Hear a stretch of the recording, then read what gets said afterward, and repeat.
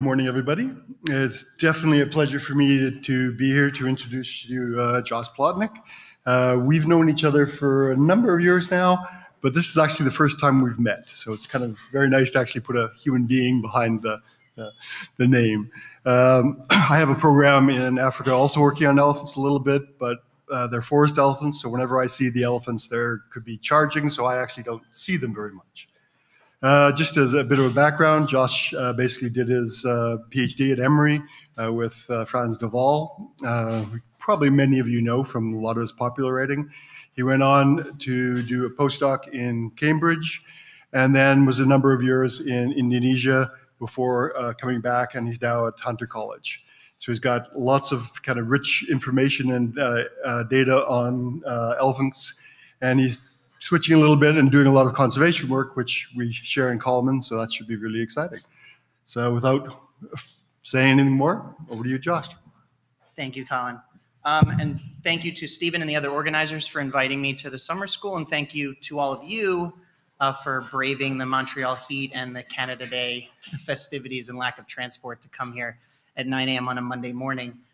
So as Colin said, I've been working with elephants in captivity. I actually spent most of the last 12 years working in Thailand with Asian elephants in captivity. And so I wanted to start by kind of asking the question that I always get asked, or asking it of myself. Why do I study elephants? Right, this is usually the most common question that I get asked, because as a comparative psychologist, people often wonder, how do elephants fit into the questions that we ask as psychologists? Well, the traditional comparative psychologists, and this goes all the way back to people like Robert Yerkes in the early part of the 20th century, are interested in understanding the evolution of intelligence in humans. So typically, comparative psychologists would look to our closest living relatives, and this would include the great apes, so chimpanzees, gorillas, orangs, bonobos, and other non-human primates like monkeys, to better understand the evolution of human intelligence by looking at these animals and testing their cognitive abilities using experiments. The idea here is that if non-human primates like the great apes or monkeys demonstrate similar cognitive capacities to humans, and this might be in the realms of problem solving or cooperation, empathy, perspective taking, then the idea is that it's likely that our common ancestor with these animals, going back several million years, probably also shared this same cognitive ability or capacity. But we might go beyond the primate taxa, and there's this exciting new or growing area of research we call convergent cognitive evolution, which looks outside the primate taxa at animals like crows. So this is the corvid family, includes species like crows, rooks, ravens, magpies, many dolphin species, and of course, Asian and African elephants. And the idea here is that these are evolutionarily distant animals. It's very unlikely, if not completely unlikely, that the common ancestor that these species share with us also shares the same cognitive abilities or capacities. This would be hundreds of millions of years of evolution, and our common ancestor with these animals is most likely a very simple organism, not cognitively complex. So what we're thinking is that, and many other scientists are asking questions about this as well, is that these animals did not come from the same common ancestor that had cognitive complexity, but they evolved in similar environments that required cognition in order to shape their intelligence. So this might be in the physical realm. Animals evolved in an environment where they needed to be able to be complex problem solvers or complex physical thinkers, or they might have evolved in a complex social environment where there was a need for flexibility in their social behavior in order for them to navigate complex social problems. So that's really what drove me towards the elephant. This is an intelligent animal, but they're not closely related to us from an evolutionary perspective. So how did this happen and why? But what I really want to focus on today as I move through some of the cognitive tasks that we do is to get all of you to start to think about how we actually test these animals and why we make comparisons between humans and non-human animals. Traditionally, when comparative psychologists and developmental psychologists wanted to understand whether or not they could compare children, for instance, and chimpanzees, because that was the traditional model, they would design, let's say, a puzzle box, right? It's a physical puzzle box. You hand it to a child. There's a reward inside, and you say to the child, open this box, right? And the kid looks at it, and they manipulate it, and eventually they're able to open it up. You give the same box to a chimpanzee, and if the chimpanzee can do it, you say, yay, look, they share this problem-solving or tool use capability, right? But if we then take that box and we hand it to a crow or to a dolphin or to an elephant? Is it fair when they don't succeed in this task for us to make the same claim? Well, they don't do this. Chimpanzees can and humans can. So that must mean that the elephants and the dolphins and the crows are not cognitively complex in this realm. And I would make the argument, no, that's not fair. Because in many cases, these animals do not see, and I put this in quotes for a reason you'll see in a minute, do not see the world the same way we do. We have to do a better job of trying to take the perspective of the animal when we try to draw comparisons between species in terms of their intelligence, and you'll see what I mean by that in a minute. But one other thing I want to talk about is something I call an obligation to elephants. So as a comparative psychologist that studies an endangered species, and as many of you know, both the African and the Asian elephants on 2 continents are highly endangered. They're in danger of going extinct within the next 25 to 50 years. So as a scientist that studies behavior and cognition, I'm always trying to take the work outside of the lab and directly into the field to try to figure out how our work can benefit conservation directly, and I'll talk a little bit about that as well. So because I only have 45, 50 minutes to talk to you guys, I'm not going to be able to go through all of the different experiments that we do. I'd be happy to talk to you about them afterwards if you have questions, but we've done a range of experiments to better understand how elephants think about their physical and social environments and how similar these behaviors are to our own. So we look at mirror self-recognition, and I will briefly touch on that in a second. Do elephants have an understanding of their self in relation to others? Do they have a self-other understanding? We also looked at body awareness. Do they have a self-environment understanding? In other words, do they understand that they have some ability to be an obstacle in their environment? And you would think that an elephant probably does, because these are animals that weigh anywhere from 5,000 to 8,000 kilos. They're quite large, and they probably have an understanding of the fact that they can get in the way quite easily. Cooperation, we'll talk a lot about cooperation. And this is, in addition to that self-other understanding, can animals, in particular the elephant, understand how cooperation works, understand their partnership with others? Consolation, this is linked to empathy. I won't have time to talk about this today, but do elephants have an understanding of other elephants in distress, and do they act on that? So if you recognize that another individual is emotionally upset or in distress, do you do something about it? And our research demonstrated that they do. Inequity aversion, I know Sarah Brosnan spoke here about a week ago. I'm going to briefly touch on our work, looking at fairness and an understanding of fairness in elephants. Object permanence and causal reasoning. Do elephants understand that something exists when they can't see it? And keep that in mind when we talk about seeing. But what I'm really going to talk about today is vision, sound, and olfaction, right? So the idea here is, can we parse out which sensory modality is most important to the elephant, right? If we want to understand how smart elephants are, we have to be able to think. We have to be able to think like an elephant, right? If we think like a human and provide these animals with tests that kids do well at, there's a very good chance the elephants will not do well at this. And one example I'm going to show you that we're pretty excited about is quantity judgment. Can elephants understand the difference between quantities using non-visual information? But let's start with mirror self-recognition. This is a video I love to show. It's a clip that I took. We were doing an African elephant mirror self-recognition study in Botswana in Africa. And we set up a mirror in the wild. We had some semi-wild elephants that were interacting with the mirror, but also other animals that approached it. And this is a male baboon.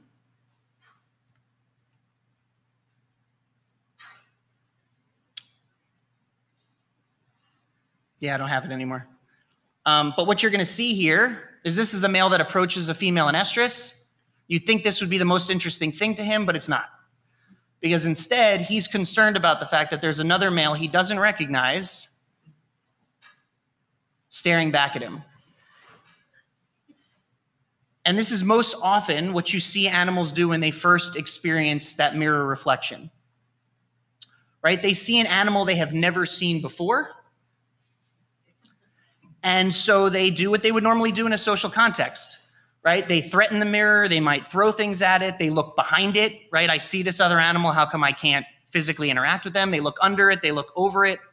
And this is actually the first stage that most animals in the animal kingdom never move beyond, right? Whenever I give this talk to a public audience, invariably somebody raises their hand and goes, "You don't know what you're talking about. My dog will look in the mirror." I should have said first that dogs do not recognize themselves in the mirror. There's been countless attempts to try and to see this. People will say, "My dog recognizes themselves," right? And my response is, well, my parents used to live in an apartment building on the Upper East Side in Manhattan in New York City, and they lived on a high floor, and every time they'd come down in the elevator and the doors would open up, they would walk out with the beagle, our beagle, and there was a huge wall of mirrors, and immediately the beagle would go crazy and charge at the mirror, and this was over 10 years. Okay, so for some reason, this beagle never seemed to figure out that the dog staring back at him was himself. And all of the animals tested in the animal kingdom do not move beyond this social stage, right? Some of them eventually give up and get bored because they're not getting any interaction. But other than chimpanzees, bonobos, gorillas, and orangs, these are the animals, these are the primates within the great ape family. Dolphins, tested by Lori Marino, who's in the room, and Diana Reese. Asian elephants, which I'm going to show you in a second, and one species of corvid, the magpie. And keep in mind that that seems to be, maybe coincidentally, maybe not, the same group of animals that we typically consider to be among the most cognitively complex. Animals that recognize themselves move beyond this social stage, and they go to what we call mirror testing or contingency testing. The animal seems to recognize that the other individual in the mirror is not necessarily another animal, but they don't necessarily understand why that individual in the mirror is doing the same thing that they're doing. So you'll see rhythmic or repetitive behavior. The animal will be testing themselves. Any of you that have seen the Groucho Marx film Duck Soup from 80 years ago, there's a great clip in that film of Groucho and Harpo standing in a doorway, and they're mimicking each other's behavior as if they're looking in a mirror. That's exactly what you see these animals do. They're asking themselves, why is that individual in the mirror doing the same thing that I'm doing? And then eventually they move on to things like this, self-directed behavior, similar things to what we might do. They inspect themselves, look at parts of their body they wouldn't otherwise be able to see without the mirror. They might look behind themselves. They might look in their mouths. Some animals like us pick their noses. They put things on themselves. Orangutans, for instance, happen to be the only other species besides us that we know that self-decorate in front of the mirror. They'll go and get potato sacks and then put them on their heads to see what they look like. But in the early 1970s, Gordon Gallup, a faculty member at the University of Albany, came up with an empirical way of looking at this a little bit deeper, right? You could look at this behavior and subjectively say, yeah, this chimpanzee recognizes themselves. They recognize that that image is a reflection of self. But he came up with an objective way of measuring this. He anesthetized the chimpanzee after they showed this self-directed behavior, marked themselves on their forehead so that when the chimpanzee woke up, they had no idea they'd been marked. They look at the reflection and they go, what's that on my face? And they try to rub it off. What do you guys think the chimpanzee might do if they didn't recognize that it was themselves and they thought it was another chimpanzee staring back at them? Exactly, yeah. They might reach out and try to touch the mark on the chimp in the mirror. And that's not what they did. They repeatedly touched the mark on their face. So we did this with elephants, and just because I don't have a lot of time, I'm going to skip to the punchline. Elephants recognize themselves. They do touch the mark. We don't anesthetize elephants. As you can imagine, that would be a crazy endeavor, and we don't want to do something like that. So we adapted a design that Marino and Reese used, where we use a mark and a sham mark. The idea here is that it's okay if the animal recognizes they've been marked because you go up to them, you put an X on their face while they're still awake, but on the other side of their head, you put an invisible X. With elephants in particular, this is really important because elephants have an organ, the trunk, which both has tactile abilities but also olfactory abilities. An elephant can touch and smell with the same organ. So we use glow-in-the-dark and white face paint for kids. The idea here is that the white X can be seen. The glow-in-the-dark is invisible paint, so the elephant can't see it during the day. And according to chemists that we talked to, the olfactory information is relatively the same. Still don't have sound, but I don't necessarily need it for this video.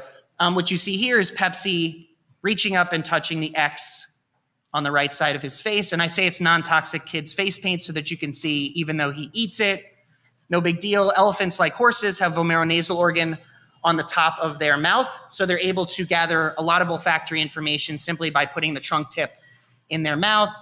And then you see Pepsi do a really big open mouth to look inside. So what does this mean, right? And we could probably talk about this for an hour, but I'll just say I don't really know. I don't think that we really know what mirror self-recognition tells us. What's really interesting about it, again, is that the only species that have demonstrated it conclusively, in my opinion, thus far, are the same species that we consider to be among the most cognitively complex, both in terms of physical and social behavior, but also those animals that show different levels of what we call empathy, the ability to emotionally put yourself in another's shoes. So the argument here might be that the ability to recognize yourself in a mirror is related to self-awareness, the ability for you to be aware of yourself in relation to others, the ability to be able to separate yourself from others, which would be a crucial component of empathy. You recognize that someone's in distress. You might feel the same way that they do emotionally, but you know it's not you in distress. You can separate yourself from them to be able to go and help them. So I wanted to continue to look at this self-other understanding in terms of cooperation. How do animals think about their social relationship? Most evolutionary biologists that are interested in understanding cooperation look at it from the ultimate perspective, right? And we have a very good understanding of how cooperation evolves in the animal kingdom from an evolutionary perspective. We understand that cooperation is widespread in animals from ants to honeybees to lions to elephants. The way in which they exhibit cooperation differs, but the evolutionary mechanisms that I'm sure many of you know about include kin selection, so cooperating in order to benefit your genetic fitness, byproduct mutualism, lions cooperating together to get the same reward at the same time by taking down a gazelle, or the one that's a little less understood and relatively rare in the animal kingdom, reciprocity or reciprocal altruism. I help you in exchange for you helping me later. But what we don't know much about are the proximate mechanisms, right? For most of these animals, the ability or the capacity for cooperation is genetically programmed. I don't think there's much flexibility in cooperation when it comes to the insect world, for instance. But elephants, chimpanzees, other species, they might show similar levels of cooperation to us, and they might be more flexible in their cooperative decision-making. So this is one of my favorite videos. Can you guys see this okay? You'll see it play. This goes back to, it's cut off on the bottom, Crawford 1937, right? So we're talking 90 years. One of the first studies done in the lab on cooperation. And what you see is two chimpanzees. These are young juvenile chimpanzees who are cooperating to pull in a box that's out of reach that would be too heavy for one chimp to pull. And the two chimpanzees cooperate to get the bananas on the top of the box. But what's really interesting is that when one chimp is hungry, that's the chimp on the right, and one chimp is satiated, the chimp on the left, the chimp on the right, as you guys can see, has to repeatedly recruit his partner on the left. Right, the partner on the left isn't as interested, so the partner on the right has to actually coerce his friend into helping him, and then, of course, he gets most of the reward. So this is the first demonstration, we think, of chimpanzees actually demonstrating that they understand something about how cooperation works. Right? If all this chimp knew is that pulling this rope eventually got them food, you'd expect that they would continuously pull indefinitely and never get the food reward. But the fact that they stop and actually physically try to get the partner to come over to help demonstrates a little bit more complexity. So we wanted to test this with elephants in Thailand. And this is part of my dissertation research. And this is at the Thai Elephant Conservation Center, a government facility for elephants in northern Thailand. And we adapted this design from a Japanese design because many of you are probably thinking right now, how would you do an experiment like this with elephants? Right? The chimpanzee study is done in such a way where you have a very heavy box that one chimpanzee cannot pull in on their own, but two can. I've seen elephants literally pull 747 aircrafts down runways. So very unlikely that in the field site in Thailand, I'd be able to come up with a box that was too heavy for one elephant to pull in on their own. So in this design, you have a single rope that feeds through and around a table. You'll see this in a second. So it doesn't require weight. All it requires is both elephants pull the rope at the same time. Kind of like a pulley. If I pull one end of the rope without the other, it becomes unthreaded from the table. So you have a volleyball net here. And I'm sure many of you are thinking right now, how the heck does a volleyball net stop a 5,000 kilo animal from walking right up to the food? Of course, it does not, but the elephants are very smart. They learn very quickly that this is an artificial barrier. But they also don't like sticky things that they can't stick their trunk through. So it worked quite nicely. And the elephants can approach this. They can pull the ropes, pull this table in, and there's tasty corn in 2 buckets on either side of the table. Again, just to skip ahead to the punchline, I should add that this is a video-heavy talk and a data-light talk. But of course, I have the data if anyone's interested to see it later. This is after many trials, but not as many as you'd think, a few dozen. And the idea here is that initially the elephants are trained to pull a rope, right?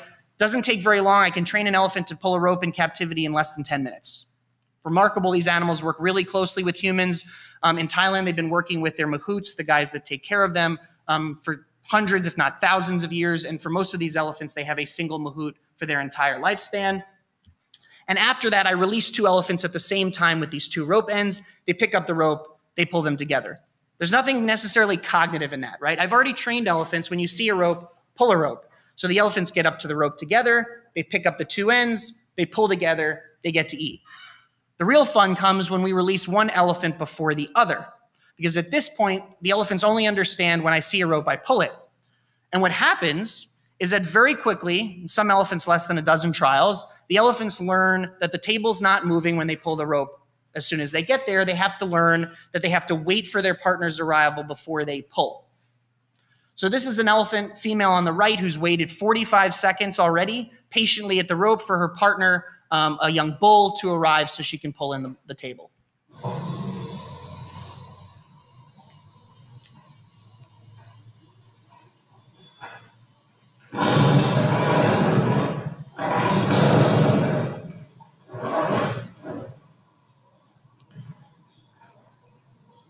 And just because I don't have a lot of time, I will just add, in case any of you have questions, we do several controls here to really look at whether or not the elephants understand that it's the partner that needs to be there in order to do this work, or if it's something about the contingency of the table. Maybe they simply have learned that they need to wait for tension in the rope, or there's some other property of the rope that they need to understand. But we did some controls, and it seems that the elephants understand that a partner really needs to be there. But that wasn't as exciting as this, right? We often argue, how do you understand whether or not an animal is intelligent? How do you understand or recognize whether or not there's cognitive complexity in a particular behavior? And one answer to that is what we call behavioral flexibility. I think this is the only way you can really define through observation whether or not an animal is quote unquote thinking about something, is whether or not they change their behavior dramatically in a way that you might not expect, right? I told you I trained all the elephants to pull ropes, and all the other elephants, in some way or another, got to the rope, waited for their partner to get there, and pulled in unison with their partner. But this 5-year-old, all of a sudden, halfway through testing, changed her strategy entirely. So this 5-year-old has been waiting for about 40 seconds. You see the elephant on the top arrive, and you will notice that the elephant on the top is struggling to pull in the table. That's because the elephant on the bottom has taken her front left foot, planted it on the rope, is holding it in place, and forcing her partner to do all the work. So what's interesting about this is I watched these videos countless times, and I cannot tell you at what point she picked this up. Because in the trials immediately preceding this trial, she did what everybody else did, right? She picked up the rope and she pulled it with her partner, and in every trial after this one, she used this strategy. Right? And I will add that there's a reason why studying elephants in captivity is really difficult. And one is that you have to be very careful about the way you design experiments. You can't antagonize the elephants. Unlike chimpanzees, where we often set up situations where the chimps are in conflict, we can do this because, well, one reason is that their conflict behavior is often ritualistic. It's not necessarily deadly. Sometimes it can be. But also the chimpanzees are separated from us in what we call a protected contact situation, usually with bars. With elephants in captivity in Thailand, for instance, we work very closely with them. Put it simply, if you piss off an elephant, there's a very good chance that it's going to come back on you in a really bad way. So people often ask me, well, why didn't you make this more difficult? Maybe the elephant on the top would be less likely to participate if the table was too heavy, right? Maybe they would just give up. We can't do things like that for reasons I just explained. But again, this is really interesting because it demonstrated to me for the first time that the elephants were really flexible in their behavior. And to me, this is a pretty strong sign of their intelligence. But I want to jump to a different area of research that's still within the social domain, but this is an area that, this is a single study that really drove my current and future research interests. And this is looking at how animals, in particular elephants, interpret social cues, right? The way this is typically done is with an object choice task, pretty simple task where you have, let's say, 2 choices. One choice has food in it, the other does not. And usually the human experimenter stands between the 2 buckets. They point at a particular bucket. Of course, usually it's the one that has the food in it. They might point at it. Sometimes we orient towards it. Sometimes we do both, orient, gaze, and point. And the idea is to see whether or not an animal will follow that social cue. Dogs are really good at this. Chimpanzees are not good at this. Obviously, human children are good at this. Wolves are not good at this. Should have put dogs and wolves at the same time so you could see the relationship. Dogs good, wolves not good. Chimpanzees not good. Many other, I'm going to jump ahead, domesticated species are good at this. So the argument in the literature is that through what we call the domestication hypothesis, these animals have evolved through artificial selection the ability to pay very close attention to human social cues. Whether or not people artificially selected for these cues or not, we don't know. It's more likely that people selected for particular cues when they were domesticating these animals that eventually led to animals being very good at picking up social information that people were providing them. Makes sense, right? You would want to breed a dog that was very attuned to your own cues. So we wanted to test this theory using elephants. Elephants have never been domesticated. There's never been any sort of artificial selection for particular traits in elephants. There is no separation between the elephants in captivity in terms of genetic makeup and the elephants in the wild to our knowledge. But as I said, elephants have been working closely with people for hundreds, if not thousands of years. And if you talk to the elephant handlers, they're mahouts, they would tell me that the elephants absolutely follow points. They told me we point at things all the time and the elephants are always following that point. So we decided to test this. And I'll come back to this a little bit later, but this is a study that I designed with middle schoolers. I said early on that I would talk about how we use our work for conservation. One way is direct conservation in the field. The other is what we would call conservation education.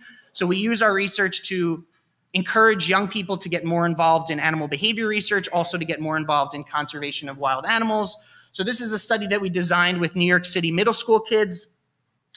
These are 12 to 14-year-old children. They designed the study with us. They carried it out with us via Skype in Thailand, and then they co-authored. So most of the authors here are 12, 13 years old. They co-authored the paper that we published as a result of this. So it's getting young people to not only learn about conservation and animal behavior research, but to get involved in it directly. So this is the typical object choice task, right? One bucket has food. And if I'm ever famous for anything related to elephants, I think it's going to be figuring out that no elephant on the planet doesn't like sunflower seeds. So it's a very cheap food resource, right? I should also say that elephants eat 250 kilos of food a day, right? So if you're a researcher trying to study elephant intelligence and trying to give them food rewards, you either have to have a really big unlimited budget or you need to come up with a cost-effective food. Sunflower seeds work really well. So here's the first task. This is a mahout, and he's going to indicate to the bucket that has food in it to see whether or not his elephant will respond. His elephant is at this time, 3.5-year-old elephant named You're going to hear her say her name. Other than saying her name, he doesn't provide her any other information.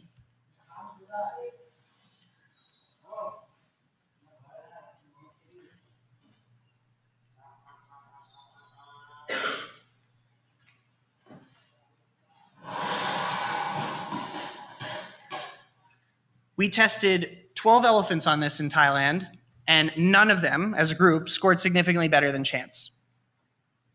So I'll get to why this is important in a second, but a study that followed ours done with African elephants showed that the African elephants were actually pretty good at this. They were able to follow that social cue using a different methodology. We replicated that methodology in Thailand with one of my Thai students a couple years ago.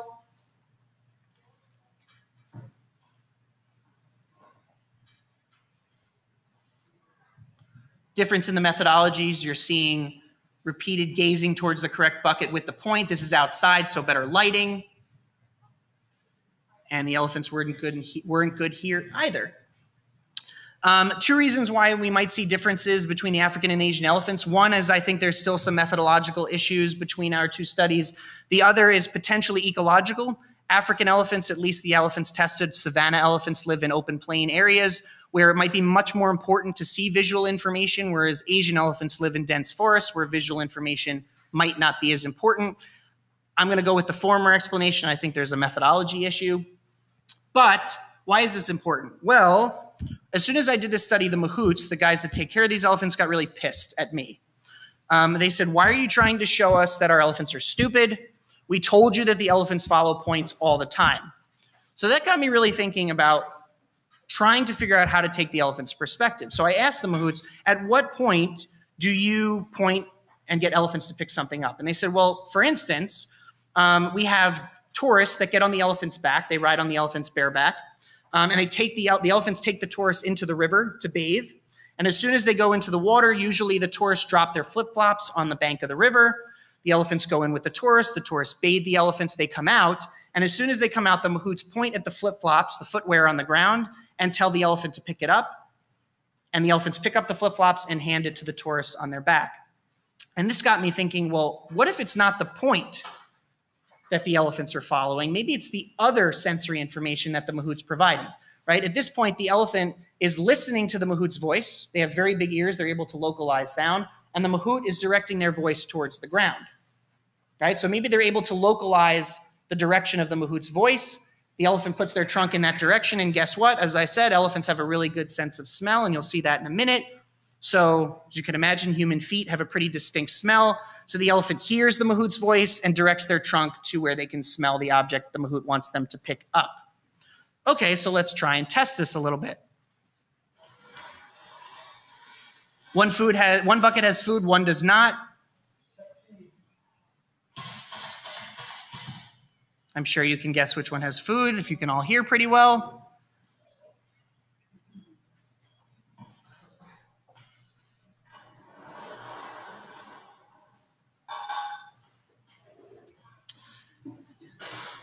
And none of the elephants perform significantly better than chance on this either.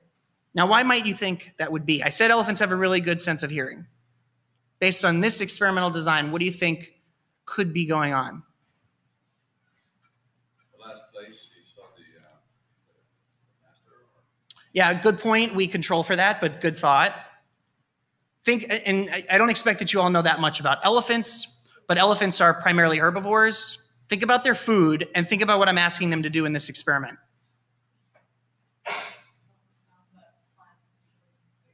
To my knowledge, plants don't make sound. Certainly not enough that the elephants are listening for the call of plants in the wild, right? So yes, that is one potential issue. But we weren't trying to figure out whether or not the elephants could learn this. I'm pretty sure they would if we had done enough trials. I wanted to see inherently if the elephants would follow acoustic cues to find food, right? And I would argue that I think that primarily the elephants from an ecological perspective are using acoustic information to communicate with other elephants. Right, they have a very complex communication capacity. They can communicate over long distances. They can hear infrasonically. We understand that they're able to gather infrasonic sound through their foot pads, so seismic communication. It's quite remarkable, but from a physical food perspective, it's unlikely. It's more likely they're using olfactory information. So really basic setup, same idea here, object choice. Now we put lids on these buckets, we lock them in place, and we drill holes in the top. Right, so the elephant can't see the food, they can't hear it. All they can do is smell it. So the elephants are presented with these two buckets. They have an opportunity to smell both first.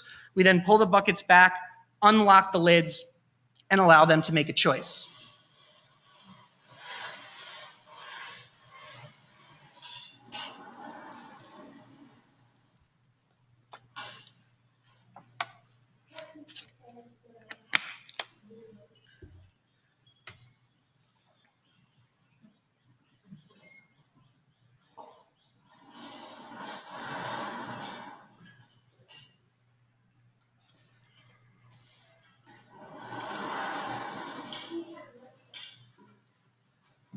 And all the elephants scored significantly better than chance here. And I will add that this is an elephant you'll see a lot in my videos. His name is Pepsi, 10-year-old bull. One of the best test subjects for several reasons, but something remarkable that many of you that might do experiments with animals will see is the patience of an animal like this, right? The fact that you present them with food, don't let them get access to it right away, pull the food back from them, and they still wait patiently to get access to it, is pretty remarkable. I can say that with chimpanzees, this would be a very difficult paradigm. So why does this matter? Well, I said early on that what's really important to me as a comparative psychologist is try to figure out how we can compare cognition across species by giving animals like elephants a fair opportunity to solve a cognitive task. And what I'm going to argue is that it makes sense that in order to do this, we can't simply give them visual tasks. The reason an elephant doesn't follow a point is because visual information is not their primary sensory information when they're making social decisions, or I'd argue when they're making physical decisions. They're using non-visual information like sound and smell. So one simple iteration above that would be to look at whether or not elephants can infer the location of food if you only give them limited information. This is a really common task. A lot of animals can do this. To my knowledge, the only species that have been tested to do this do it within the visual domain.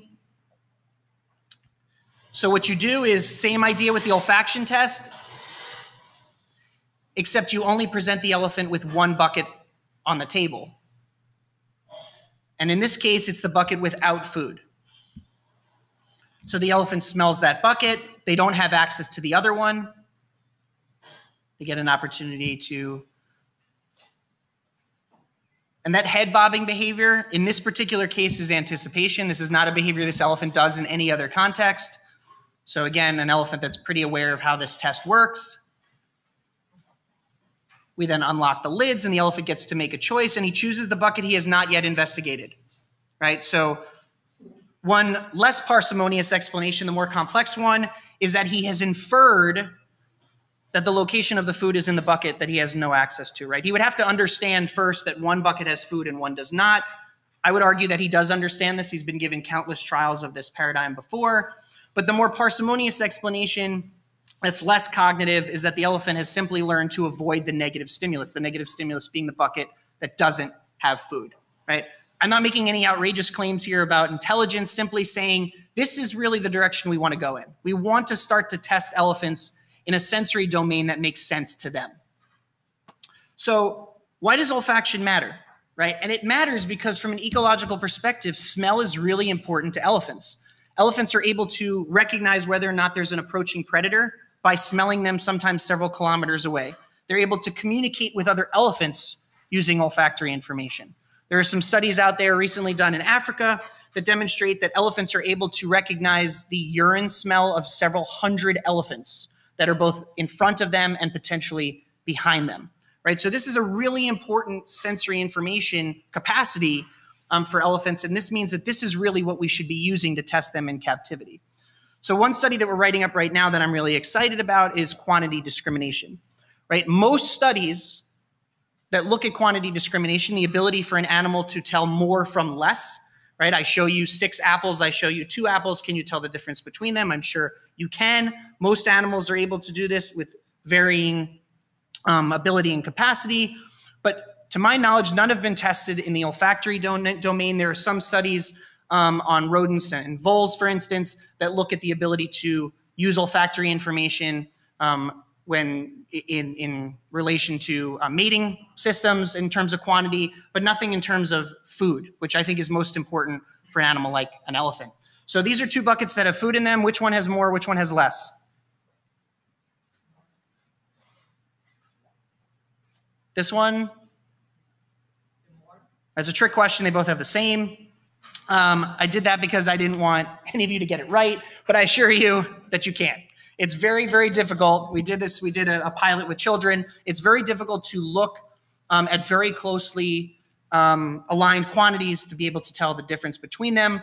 What we wanted to do with the elephants was test this. Same similar paradigm, 2 buckets, both have, in this case, both of them have food, right? The elephant gets to smell the 2 buckets and then has to make a decision about which one has more. This is Pepsi again.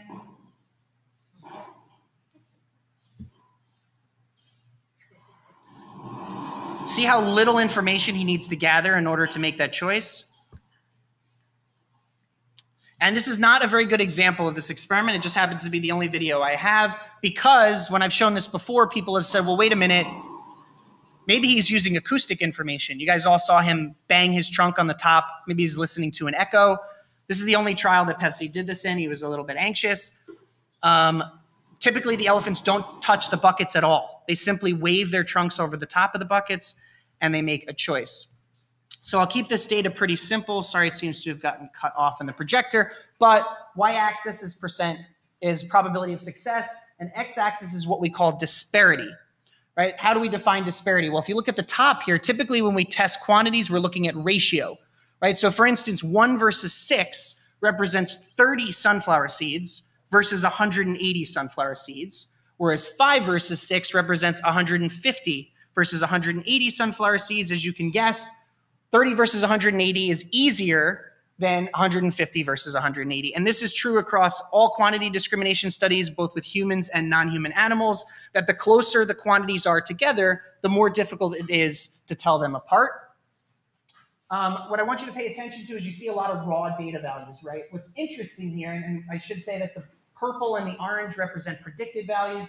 The purple is, or blue, are males. The orange is females. So one takeaway message here is that males may be better at this than females. I will add a caveat. We have a pretty small sample size. I'll tell you in a second why I think the males may be better at this. But what's really interesting is, yes, you do see that the farther apart those quantities are, the easier it is for the elephants to get it. But look all the way to the left, right? 150 to 180 sunflower seeds, we're still seeing some elephants scoring in the 80 to 90% range. That's really remarkable, right? The fact that elephants can briefly smell 150 versus 180 sunflower seeds and choose the higher quantity means that olfaction might not only be really important for elephants, but it might be their strongest sense. It might be, and I can't make this argument now, but olfaction in the elephant may put them on par with some of the best olfactory animals in the animal kingdom. Why males might be better than females? One argument is that males are typically bigger than females. They might have more motivation to reach that energy requirement of 250 kilos of food a day, so they might be more motivated to pay attention in this task than the females. Just conjecture, we don't have enough data to show that. But this is really exciting for me because it really seems to indicate that if we want to better understand the cognition of elephants and other non-visual animals, we really have to find ways to put ourselves in their shoes. So what are some next steps? I'm going to continue to study elephants in captivity. This is a great way of really kind of better understanding how they use non-visual sensory information to make decisions. So I built this facility in northern Thailand, which allows us to bring elephants voluntarily into this situation. Typically, the elephants are out in the field, but they come in here. They get to participate with us in these experiments. The experimenters are protected from the elephants, so if the elephants want to lash out, at least during the experiment, they can't. So one example of this, how many of you were here for Sarah Brosnan's talk? All right, not everybody. I'll just quickly show you this video. I'm sure you have seen it before, but it's looking at inequity aversion. Sarah Brosnan did this research in Franz de Waal's lab at Emory University. 2 capuchin monkeys, right? Both happy to participate in exchanging a rock for cucumber, right? They're happy to eat the cucumber as long as their partner's getting the cucumber. But as soon as the partner gets a grape, which is a higher quality food for the capuchin monkey, you see a change in behavior.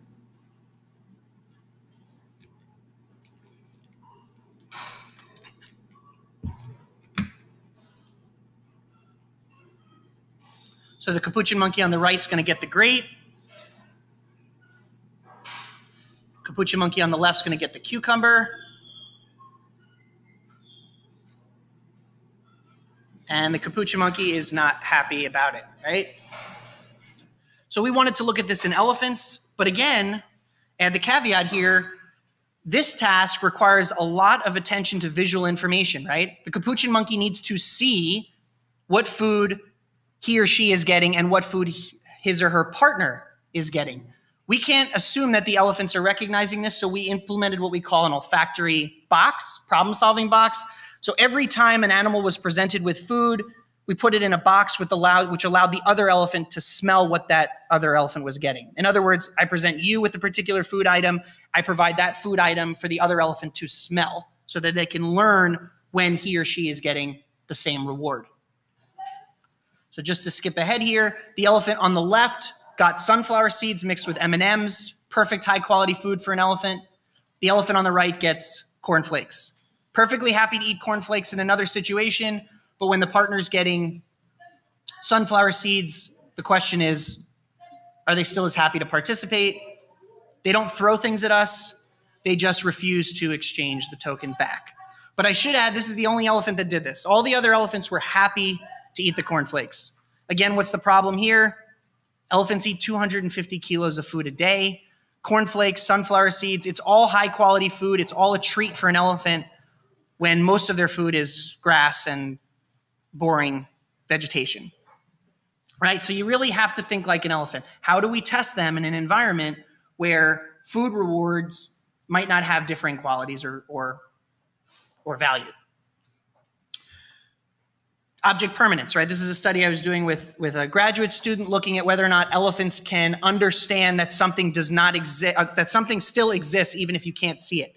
The best example of this, for those of you that don't know about object permanence research, is peekaboo, right? If you play peekaboo with a baby that's 6 to 12 months old, put your hands over your eyes and go peekaboo, the kid is really surprised all of a sudden that you've now no longer exist and all of a sudden you exist again, right? That's why they're so excited by that game. Once they reach 18 to 24 months, they recognize that you're still there even though they can't see you. We wanted to see whether or not elephants could do the same thing. So we combined visual information, because the object permanence task really relies on it, with olfactory information. And you'll have to stay tuned for those results since we're still looking at them. I wanted to just add something in here because I said earlier that it's really important for those of us that study the evolution of intelligence in animals to try to figure out how to use our research for conservation. So I had a master's student who was working with me in Thailand who got really interested in this animal, the pangolin. Many of you may never have heard of this animal. This is the most trafficked species in terms of wildlife poaching on the planet. Thousands of pangolins being taken from the wild on a weekly basis. And what's really devastating is that we know virtually nothing about them. When I say nothing, I mean nothing. There has not been a single behavior or cognitive study on these animals to date. So we wanted to look at how these animals use olfactory information and whether it was similar to elephants. And you might be asking, why is that important? And I'll tell you in a second. This is a night vision camera. These are nocturnal animals.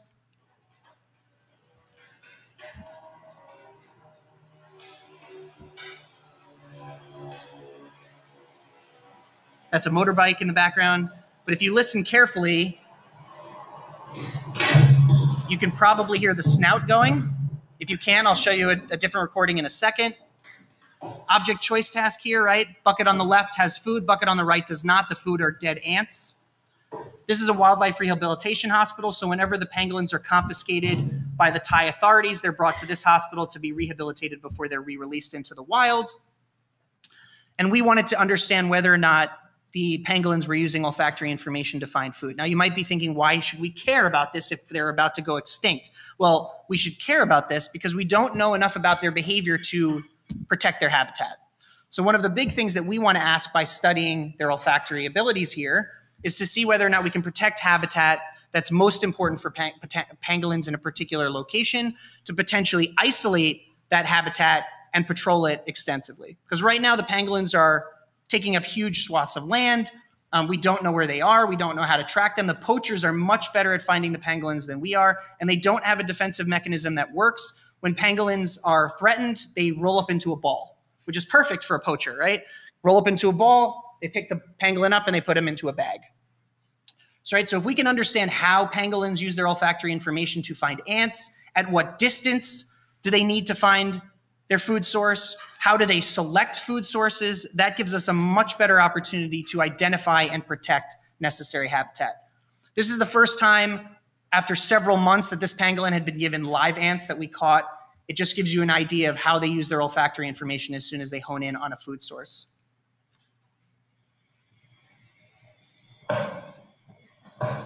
This is a GoPro attached to the pangolin's back.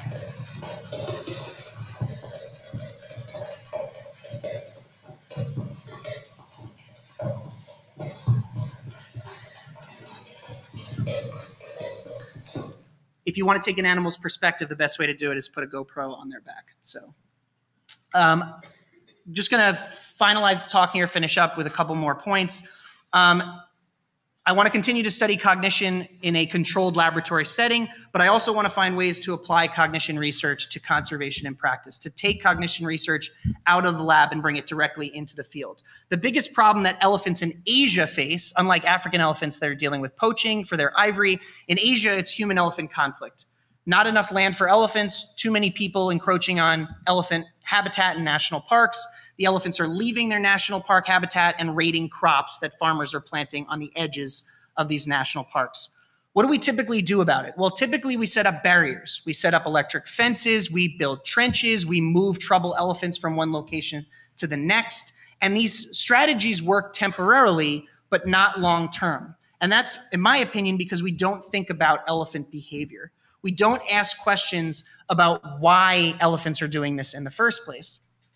And I'll get to this in a second, but if you think about this really carefully, you might understand that not understanding behavioral information about these animals means that the elephants are being set up to fail from the beginning, right? Most human-centric strategies like electric fences, trenches, firecrackers, shooting guns over the air above an elephant's head are entirely based on fear conditioning, right?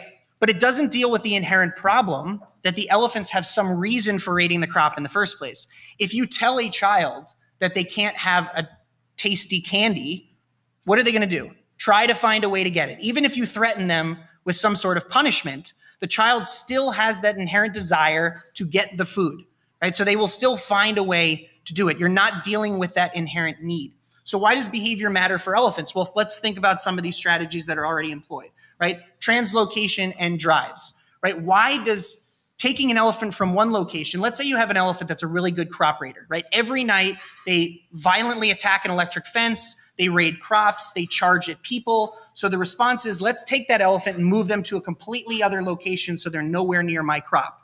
Well, if you think about elephant behavior, you'll understand that they learn very well socially. They're very social, cooperative animals. So you just increase this problem. You take a trouble animal, you move them to another location, they continue to do their bad behavior, and all the other elephants go, ooh, that behavior works really well. And now you've spread the behavior from one population to another. Electric fences. If you understand that elephants are really good problem solvers and potentially have the ability to be insightful, and I'll show you an example of that in a minute, you'll recognize that they can knock over an electric fence with ease. I've seen a video, which I don't have, of 3 bull elephants standing in front of an electric fence, and all of a sudden the biggest bull elephant walks behind the smallest and shoves him into the electric fence, right? Knocks the electric fence over, the baby elephant gets electrocuted. It's not a pulse that kills them, it just scares them off, and the big bull elephant steps right over the baby into the crop, right? That's pretty remarkable problem-solving behavior. And again, none of these methods deal with the fact that the elephants have an inherent need to get on the other side of that fence. So I'm interested in setting up research in the field to try and figure out whether or not there are individual differences in crop raiding behavior. In other words, what makes a crop raider raid? Why do some elephants raid crops and others do not?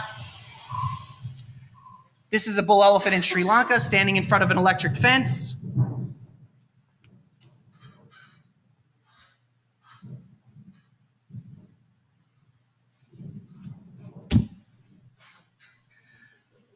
Right? So not very effective. And yes, there are electric fences that are built better than this, but in my experience, it doesn't matter. It doesn't matter how well the electric fence is built. The elephants identify and then exploit issues with electric fences. These electric fences sometimes run for several kilometers. In a tropical, dense forest environment, you can expect that very quickly, if the fence is not well maintained, and in second and third world countries, they often are not, it's very easy for an elephant to get over it. So I'm working in a part of Western Thailand called the Salak Pra Wildlife Sanctuary. It's all the way on the Thai-Burmese border. And we're going to set up several watchtowers that look like this in crop raiding towers, because to my knowledge, there's very little research looking at whether or not you can actually observe elephants while they crop raid. Right? If we're going to make the argument that elephants are intelligent, then we might also be able to make the argument that there is behavioral flexibility and personality differences in elephants that might allow us to observe elephants during crop raiding, to actually figure out what makes a crop raiding elephant a crop raiding elephant. We're going to complement this with cognitive tasks. So we're actually going to build watchtowers deep in the forest and actually set up puzzle boxes or problem-solving tasks to look at whether or not elephants approach these boxes differently. Some elephants might be more risk-prone versus risk-averse. Some might be leaders versus followers. Some might be more destructive. Some might be more hesitant and gentle. These are all traits that we might use to better identify personality differences. Now, the stage I really want to get to, and we're not there yet, is can we use this information to actually help elephants make different choices, right? If elephants want the crop on the other side of a fence, they're going to find a way to get it. What if we can find a way to use this behavioral and cognitive information to convince the elephant that there's another choice somewhere else? Open question I hope we'll get to later. So I just want to finish the talk by jumping to conservation education and just kind of plug some work that we're doing. I argue again that as scientists, it's really important, especially if we're evolutionary biologists or comparative psychologists that are interested in understanding the evolution of animal behavior and intelligence. Yes, this is really important from a psychological perspective to understand the evolution of human behavior and intelligence.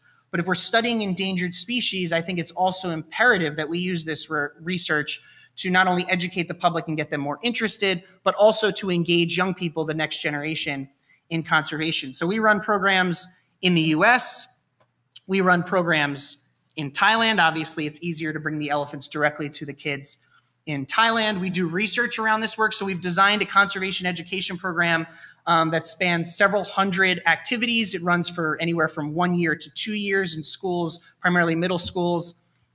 We do survey analysis to look at whether or not the children's values and understanding of natural resources, the environment, and elephants changes over time. We're less interested in what knowledge they retain, right? And in Thailand, rote memorization is the way in which all these children learn facts, still is in the West as well. But we're more interested in seeing how their values change over time and whether or not we can have an impact on how they think about the world around them. So we do a variety of activities. This is a food chain game, getting them to think about how their behavior affects other animals around them. With kids in the United States, we bring the elephants into the classrooms via Skype. We actually bring the elephants right up to the computer. We do vet checks, right? So we bring the veterinarians into the facilities to look at the welfare of the elephants, but also get people to interact with the elephants directly. But some of our activities actually involve getting the children to think like an elephant, right? So I said the elephants are highly olfactory animals. So we get the kids to block out their visual ability, right? We blindfold them, which is for us a pretty significant deficit if we're trying to identify food or interact with others, so that they can try to take the perspective of the animal that we're looking at. So just one example of a game that we do, and I give this example every time I give a talk, actually, because if any of you are thinking, well, how can I help, whether it's with elephants or any other animal, this is a great game that you can play with kids. We call it the Saving Space game. It works for any sort of human-wildlife situation because all of the animals on this planet face the same problem. Effectively, it's kind of like musical chairs. You take a newspaper, you put it on the ground, and you have the kids walk around the newspaper as the music plays, and as soon as the music stops, they jump onto the newspaper, right? I should add that what we tell the children is half of you are elephants and half of you are humans, right? And every iteration of the game, we fold the newspaper in half. So eventually the kids are jostling to get on the newspaper and shoving each other off. And at the end of the game, we ask them, what'd you learn? And it's a pretty simple game, but the kids get it, right? We've learned that the biggest problem is that we don't have enough space for the elephants and we don't have enough space for the people. This is what the game looks like in case any of you can't picture it.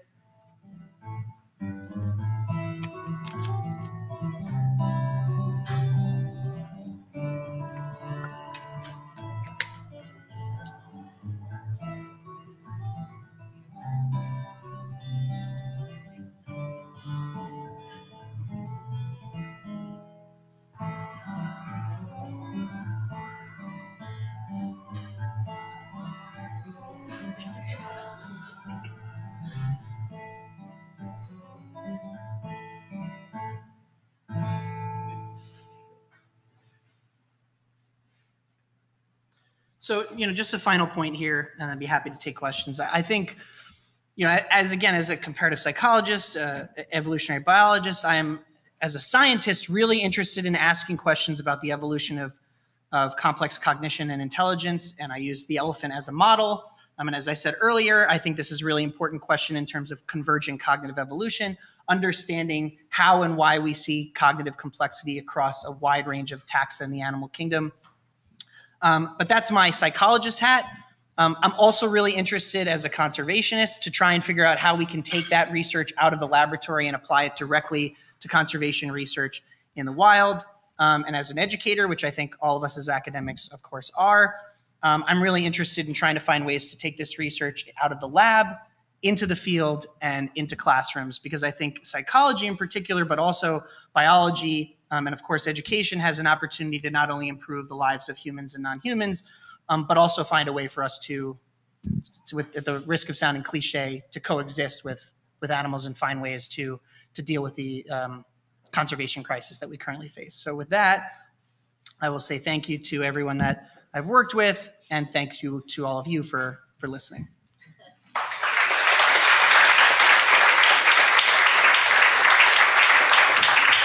Okay, that's great. Let me just say thanks. Like, I really learned a lot about the psychology of things, conservation, and education. I'll give you two little anecdotes from African elephants that I've been working on. I don't see my elephants very much at all. When I first started studying them, I was looking at seed dispersal, and lo and behold, they were feeding on little green cucumbers, basically. And they were amazing at finding it. I couldn't figure out how they found it. It was just amazing how they could find it. And it was growing on the ground, just amazing how they could find. Second thing, in Kibale National Park where I work, we tried to dissuade the elephants from coming to crops. So we built, I think, something like 70 kilometers of trenches, so the elephants can't walk through them to get to the crops. The trenches are pretty effective. The elephants don't go through them. They just go around them. They'll walk maybe 10 kilometers, get to a swamp, cross at the swamp, because you can't dig a trench in the swamp, and they'll come back to the crops. So pretty amazing animals. And just to remind you, we can take some questions. People kind of go up to the mic, please. We'll kind of take it that way. I will just quickly add about this photo. Don't ever do this. This is a 2-year-old, the girl is 2 years old, and she's the daughter of the mahout that raised this bull elephant. This is Pepsi again. So you can see how incredibly gentle these animals can be. Again, this photo's 8 years old, so she's now 10, and she still does this stuff with Pepsi. But they have a very close relationship. They were raised together. Extremely intelligent animals, in my opinion, but also extremely dangerous. So unless you're raised in the household with an elephant outside in your backyard, don't do that. Just go back and forth, I guess. Yeah, sure. Go ahead. Okay. Hi. Thanks for your talk. I learned a lot. I know this wasn't the main thrust of what you're getting at, but I was wondering if you could talk a little bit more about the inference versus avoidance CUPS task you did. Yeah. So I'm really interested in this paradigm, and I was wondering, and I'd never heard of it used just with olfaction before. I was wondering if you could say a little bit more about how you controlled. I mean, if you thought it really was evidence for inference rather than avoidance, and secondarily, if you tried it with 3 cups rather than 2, since I've seen research by Sue Carey using the 3 cups task as a way to rule out the possibility of merely avoiding the empty cup. Yeah, that's a great question. No, to answer your first question, I would not make the claim that this was inference over exclusion. This was a really basic task, and to be totally honest with you, I wasn't that interested in the task itself. I was interested in using a very simple iteration 1 step up from the basic olfaction task I was doing to see whether or not this might be a good way to move forward. I'd love to go back to it, and we could talk more about it in terms of doing the 3-cup task. I will tell you that after doing object permanence with 3 buckets, there's something about elephant motivation when it comes to, I don't want to say increase in complexity, but when you increase visual stimuli for the elephants, and 3 buckets invariably is visual stimuli that they have in front of them, they seem to lose interest. And I think a lot of it comes down to really, how do you motivate an animal, especially a full-grown male or female, that is impossible to satiate? The elephants are never satiated, and I think they have some level of motivation that's relatively steady and constant. So it's really difficult to manipulate the environment too much without losing their interest. Sorry, go ahead. No, I'm just... But I actually thought you were going to ask in terms of how I control olfaction. Was that something you were getting at as well? Because what you said that you'd never seen it done with olfaction. Yeah. And controlling olfaction is really difficult. In terms of the quantity discrimination study I showed you with 2 buckets that both had food in it, we had 4 or 5 different controls specifically to try to figure out whether or not there were other cues the elephants could have been picking up on. So one example is I actually got this idea after I gave my job talk at the position I currently have at the City University of New York, where we were trying to figure out is there something else the elephants could have been doing, right? So one thing we thought is maybe, I mean, I think that the difference is so small that it would be difficult for this to be the case. But if you give them 150 versus 30 sunflower seeds, the 150 sunflower seeds is higher in the bucket. So maybe the elephants aren't telling the difference between more or less. They're simply choosing the food that's closer to their nose, right? Which is a much simpler ability. So 5 years later, I went back to the elephants. 5 years later, I raised the food up to the same level, and the elephants could still tell the difference. I have no idea how they did that, but they were still able to do that. We did controls to look at what we might call residual smell. So if I show you 6 apples and 2 apples, and I say, here, look at these 2, and then I remove them, there's no residual information left, right? The apples are not magically floating in the air in front of you still. They're gone. But if you're using olfactory information, and I present you with olfactory information about the food, and then I pull the food away, there is still residual odor left in the environment. So we did controls for that as well, in addition to experimental cueing and clever Hans sort of situations. But just back to your question, I mean, I think there's a lot more to look at in terms of inference. Yeah. It just, in this particular experiment, you know, again, the most parsimonious explanation when you do this simple type of task is that they're simply avoiding the bucket without food. Did that answer your question? Yeah, thank you. Yeah, sure. Hi, thanks for the talk. I was just wondering if for the first study you presented us today, the cooperation one with the buckets, I was wondering if you tried it with only one bucket so that only one elephant would get it, and if not, is it because it would upset one of the elephants? Yeah, so there are so many different iterations I would have loved to do with that cooperation task, and I still may do it at some point. That particular experiment, which was done at, in my opinion, one of the best facilities in Thailand for elephants, it's government controlled, it's very well run, but it's also very bureaucratic. So I had a limited amount of time to do the research there. Videos I don't show in the presentation for obvious reasons are videos of what happens when the elephants don't get along, for instance. So what happens if you pair 2 elephants that don't get along? They physically attack each other, which can be very dangerous because in the wild, elephants don't usually attack each other. They're living in closely knit, socially bonded family groups. I also have videos of elephants attacking their mahouts when they were held back waiting too long for the partner. So in fact, you're effectively holding an elephant back from their food. So we had to be very careful in designing these experiments, and that sets up competition. So competitive situations, which would be really interesting next steps, right? We're looking at mutualistic relationships here where effectively if you work together with me, we both get food. In that situation, it's if we work together, we either have to share or only one of us gets food. It's dangerous. I would love to do it, but I would have to figure out how to do it without causing a problem. Thank you. Sure. Hi. In terms of human-animal conflict, there's been a lot of research done with canids, wolves, and coyotes, and how they avoid flatteries, which are barriers of simple fabric, pieces of fabric, vertically disposed. Has things like that been tested with elephants? And also, as a sub-question, have we looked at exploiting their natural fear, for example, fear of bees, or things like that in order to protect crops?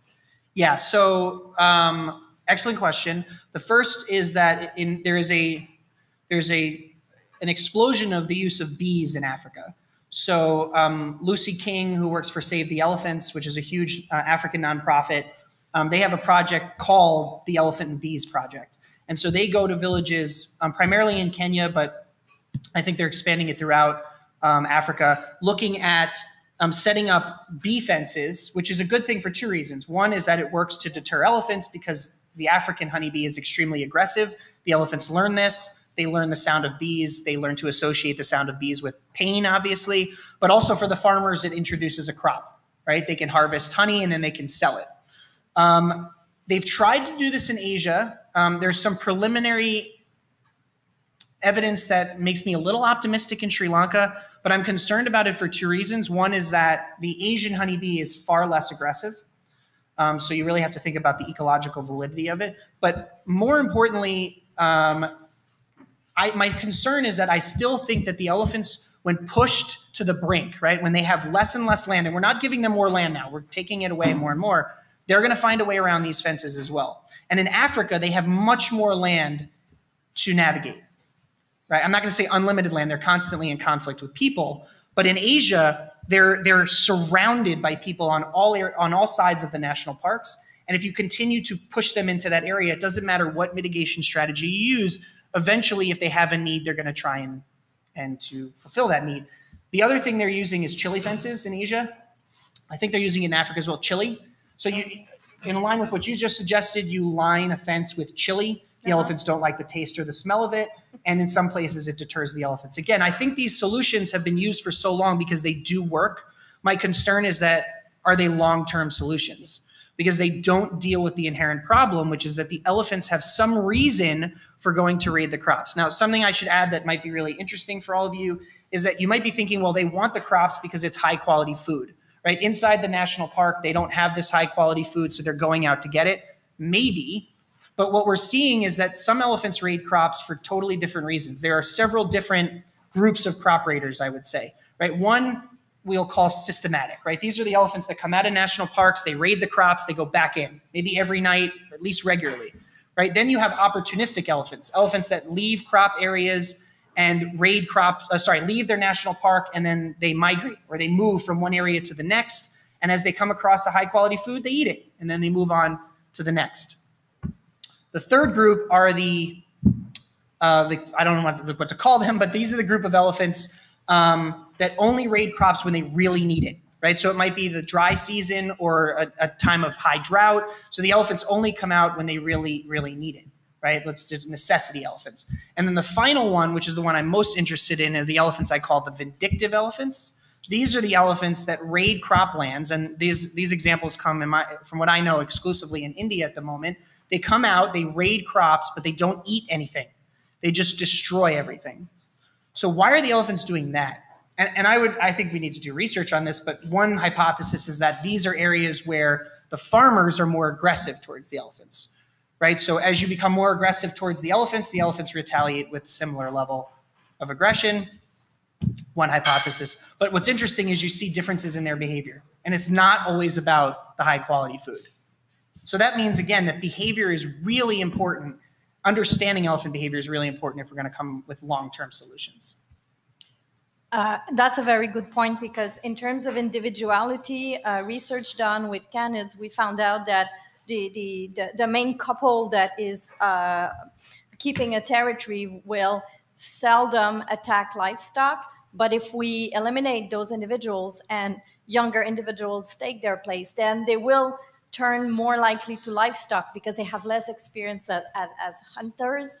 So that becomes a more natural source of food. So it'd be interesting to see what research reveals in terms of individual behaviors. Thank you. Hi.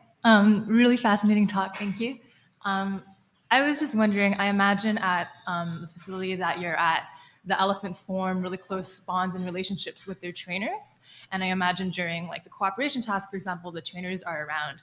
And I was just wondering, like, especially during the ones where there's a delay before the companion elephant comes in, or if they're paired with an elephant that they maybe don't get along with, have you ever seen them try to recruit like the human trainer? And yeah. Yeah, no, that's a really good question too. I mean, we didn't see anything in terms of, at least in our hearing, in our frequency capacity. I didn't hear anything in terms of communication with the other elephant or towards the mahout. And I think that's largely due to the fact that the elephants learned very quickly how the task worked, right? So there wasn't a need for recruiting because they knew that eventually another elephant would come. We controlled for the mahouts to make sure the mahouts weren't providing any sort of cue. But that is a really interesting question and something that we would have liked to have done. And I actually am thinking about doing it with a different group of elephants, is to introduce the mahout as the partner, right? To see because I think in that situation, it's much more likely that the mahout will be recruited. The Japanese lab, Satoshi Harada, who comes from Kyoto, his research with chimpanzees in this domain shows that chimpanzees are much more likely to recruit a human partner. So he did an experiment, and I can show you the video later if you're interested, where he blocked a food source with a big rock. And the rock needed to be pulled from two handles to get the rock to move off of the food source that was in a hole. The chimpanzees were not good at doing this with other chimps, but they were really good eventually at going over and recruiting the human partner to help them pull the food. Now, there could be many reasons for this. I think the primary reason is that the human's not a competitor, right? With the chimpanzee, you're competing for the food. With the human experimenter, you're not. Probably a similar situation for the elephants. I rarely see elephants compete over food resources. I think it has a lot to do with the fact that that because they eat so much food, that they have some level of hunger all the time. I don't even know how to describe it, but it's some steady level of hunger that prevents them from having this high desire to compete over food resources. I will give you an anecdote. This is not going off on a tangent, but just an idea here. I was working with a group of elephants where two females got along really well. They spent all their time together. They were not related. One, we believe, was completely blind. And although her partner spent a lot of time with her and showed a lot of signs of consolation regularly when her friend got distressed, what I did see sometimes was her steal food from her friend. It was the only time I'd seen that regularly, where she would reach out and scoop food that was in front of her friend away from her. So I wouldn't call that competition, but I'd call it some sort of social understanding with regards to high quality food. Thank you. Sure. Hi, fascinating talk. I'm really fascinated by your approach to education. So getting kids into research, getting them to design experiments with you and write papers, I think it's completely amazing. And I would love to hear you more talk about it. Like, is your approach to disseminate knowledge widespread within the scientific community? Because this seems to me like it would be the most effective way to change minds towards animals. And if it's not, like, how did you come up with it? Like, do high school reach out for you, or do you reach out, like, are you the one going for high schools and stuff? Thank you. Yeah, and thanks for the opportunity to talk about it.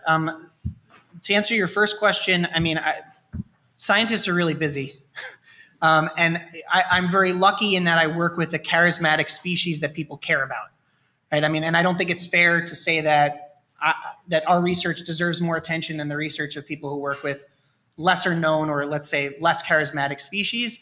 But I think there's a lot of people, including some people in this room, who do research that's really exciting that we need to find ways to better translate for young people. And the elephant's is a great hook. And that's kind of how I think of the elephant, as a hook to get children interested in this type of research. So one thing is to get them interested in studying animal behavior, because as many of you know, there are virtually no jobs in academia when it comes to pure ethology or even comparative psychology anymore.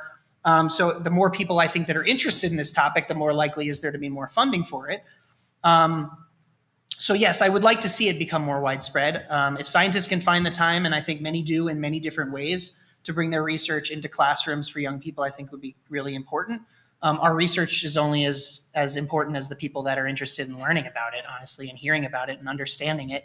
But to answer your second question, it's kind of a wild story, but when I was 8 years old, I used to write letters to every children's book author. To every children's book I read, I wrote a little letter to the author of the book.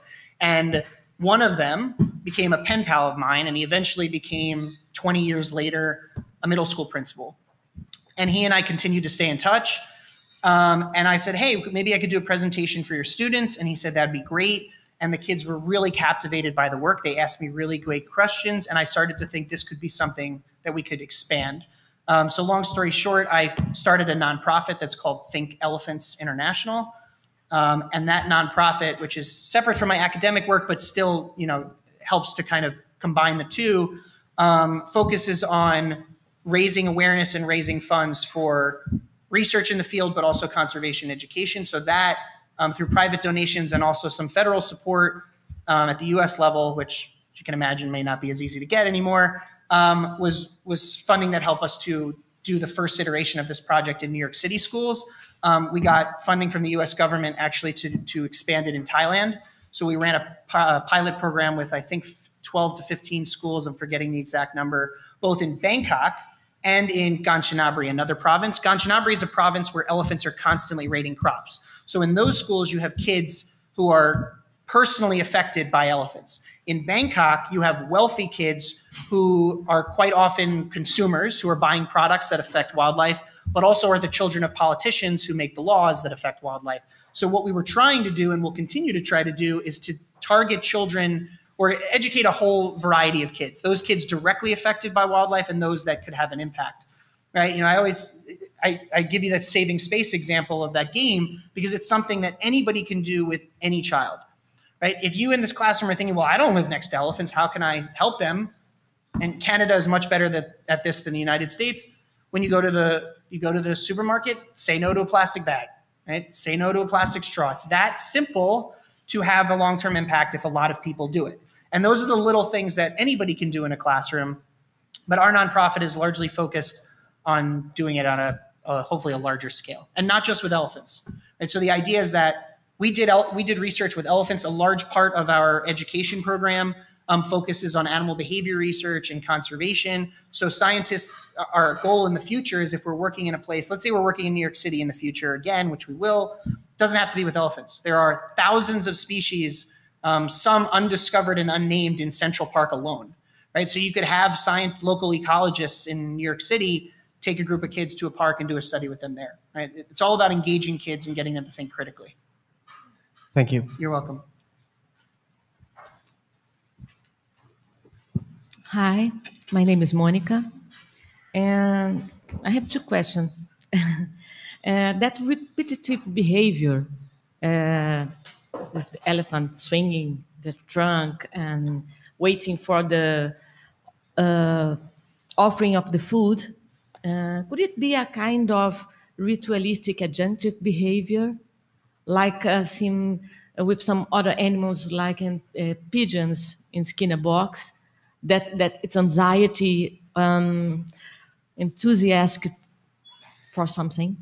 Yeah, I mean, I think so. The reason I actually specifically focused on that behavior is that because in captivity, you'd often see that sort of repetitive behavior from elephants that are kept in confined environments. We don't know what it means. Yes. It is not necessarily a high level of stress. It could simply be you're dealing with boredom. It's not good behavior to see, honestly. But in this case, this is an elephant that never does that. So it's certainly, I mean, I think at the most basic level, it's anticipatory. He's certainly anticipating that a food is going to be provided to him, whether it's excitement or anxiety. I doubt it's anxiety, because this is an elephant that I think, at the risk of sounding a little anthropomorphic, I think is really excited about participating in our experiments because we provide him with a high quality food resource. The other thing is that, working with animals in captivity, I sometimes argue that it's better to work with animals in bad situations, because these are animals that have no opportunity for cognitive or behavioral stimulation whatsoever. Mm-hmm. I work with better facilities largely because I have an opportunity to do more education in those facilities. But if my goal is not only to study elephants, but also to improve their livelihoods, then I think, even if you just provide them with a simple experiment like this, it can provide a high level of enrichment for them. So to answer your question, I think it's some level of anticipation and excitement for sure. Yes, I'm sorry for my words, because I don't do the exact translation. No, it's fine. I'm Brazilian and I don't know exactly how to translate something. When I say anxiety, I think I was thinking a kind of excitement, really. Yeah, I think in terms of actual anxiety, I think the concern would be, if it was something that was in a Skinner box, the pigeon is potentially anxious because they might get a shock, or there's another potential negative stimuli or a response that could potentially happen. In this case, that's not the case. We never punished elephants for not doing well in a task. Okay, and I'm asking this because I thought that this could be a kind of affective system working, a kind of seeking system, wanting system, and we have all names for this system. And the other question is about that photo that I saw, the trunk at the face of a woman. Yeah. And I thought that, yes, this one. He can recognize emotion, faces, expressions. I doubt it. From from a visual perspective, I would doubt it. Yeah. I think this is just a funny photo I put up there, and she happens to be one of the only female mahouts in all of Thailand. In fact, all of Asia, to my knowledge. And she raised this female elephant from when she was a newborn calf.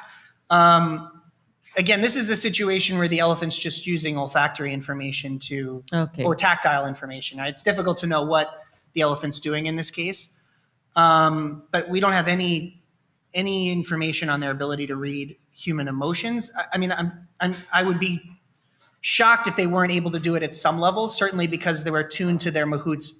Sorry, I don't understand. So they're paying attention to their mahout's emotional state when the mahout's angry. Right? If the mahout is angry, it's pretty obvious that the elephant knows. Okay. Right? Because there's a chance that the elephant's going to be punished. Okay.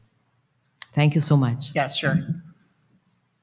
So we have time for just a couple more questions. So we've got 5 minutes left.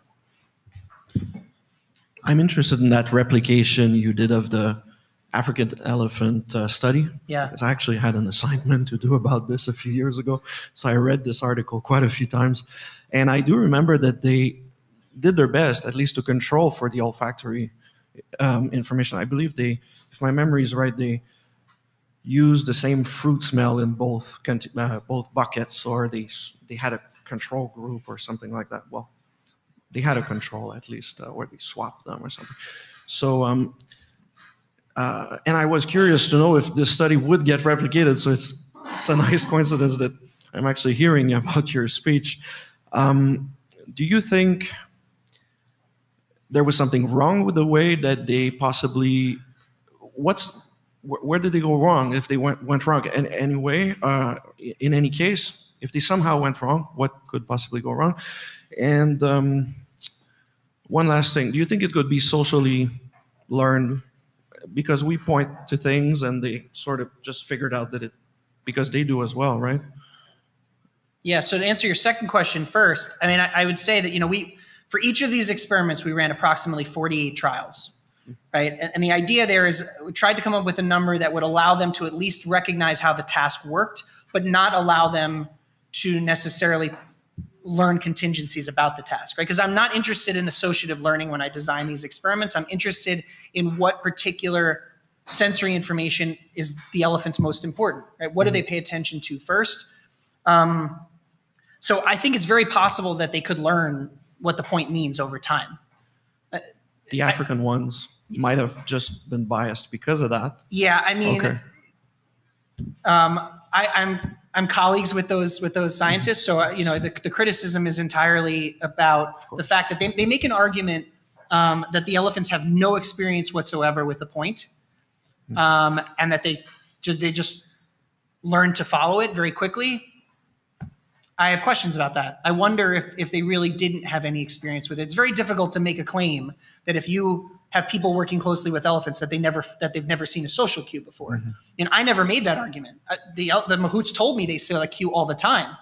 And in terms of your olfactory point, we didn't control for olfaction on purpose because I wanted to see whether or not, okay, well, let's just put the food out there and see what happens. And the elephants still couldn't do it. And I don't know what that means. We used an apple, so there's not a lot of olfactory information from a distance, I think, from a single apple. Difficult to know. And as the scientist who's now shown negative results twice, it's difficult for me to make a claim in the opposite direction. But I think it's largely due to the fact that this is just not a salient cue for an elephant. Do I think they could learn it? Yes. And maybe that's what happened in Africa. It's an interesting question. That's why I throw out the ecological answer, right? Maybe it's difference in species, but with elephants, considering how little research is done on their behavior and cognition in a controlled environment, I lean towards a methodological problem. So just one last question. Oh, yeah. So just when that kind of table of results you put up, kind of summarizing all the different tasks that elephants have succeeded on, I found that really interesting. But what do you think that says about the nature of intelligence, particularly in elephants? Do you think they've got that this is like general intelligence being applied to lots of different problems, or these are lots of abilities that have evolved independently? What's your view on that? Yeah, that's a I don't have one yet. I think that's a really interesting question. And I should add that they didn't succeed at all of these. These are all the ones I've studied. Some of them have been published, some we're writing up. But yes, they have succeeded in a lot of these. There's a lot of argument in the literature about this, right? Whether or not some of these species are generalists, right? So they evolved particular capacities, or they evolved a general level of cognitive complexity that allows them to be flexible in a lot of different cognitive domains or problem-solving tasks. And there are two. I wouldn't say these are competing hypotheses. I don't think they're mutually exclusive. But the physical intelligence hypothesis and the social intelligence hypothesis, I briefly touched on them earlier, but really quickly, physical intelligence hypothesis arguing that some animals evolved the need for complex cognition in the physical domain because they needed flexibility in their ability to solve complex physical tasks. And that would be primarily in terms of tool use. Social intelligence being the idea that social complexity is required and flexibility in social interactions is required to deal with a difficult social environment or a difficult environment that requires complex sociality. I think for the elephants, it's largely the social idea. They have a built-in tool. Right? There's no need for flexibility in artificial tool use. The elephant has a built-in tool, the trunk, 20,000 muscles, extremely flexible. I think because of how much we know about the elephant's complex social behavior and their large brains, I would argue that they have evolved cognitive complexity primarily in the social domain that's allowed them to generalize to some of these other traits. Sorry, we have to cut it off, but it'll continue in the panel. You can ask more questions at 2, and the panel is at 2 o'clock, not at 4 o'clock today. Thank you. Let's thank him again. Thank you.